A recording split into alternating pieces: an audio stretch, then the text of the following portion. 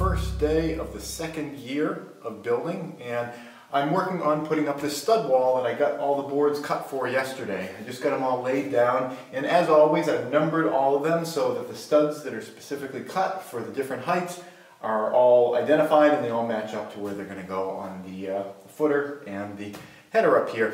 I've got a bunch of 8D nails, which I would use normally for 2x4s, but before I jump into those, I wanted to use up a bunch of these messed up ones. I have a bunch of nails that were pulled out of boards, and this is a great opportunity to just get them, thrown into somewhere and put to good use instead of getting thrown into a trash bag and possibly tearing the bottom out later.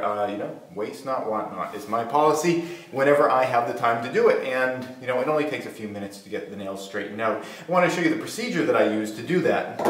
Many of the nails that got pulled out are actually there's a little bit of a bend to them, and I can just hammer these in straight. Don't even have to straighten them at all.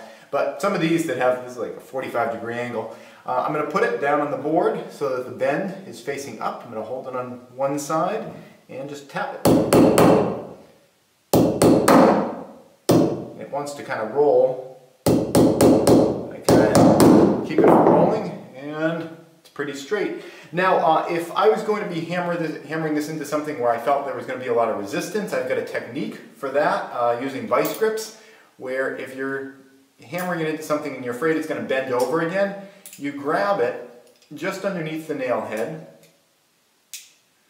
with the vice grips, and as you're hammering in, you want to be kind of, once you get it set, you want to be kind of pulling up on the vice grips.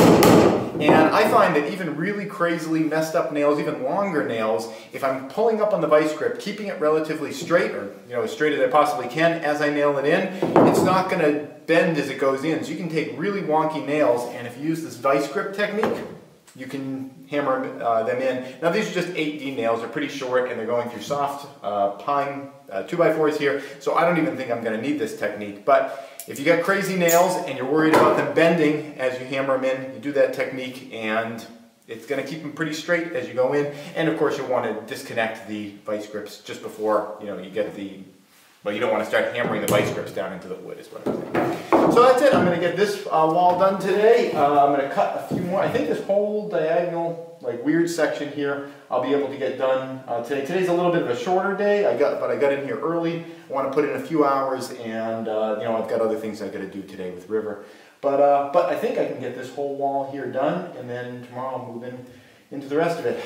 Things continue to move. Always wish it could go faster, but they're going well, and every day is a step closer. That's it. Thanks for watching.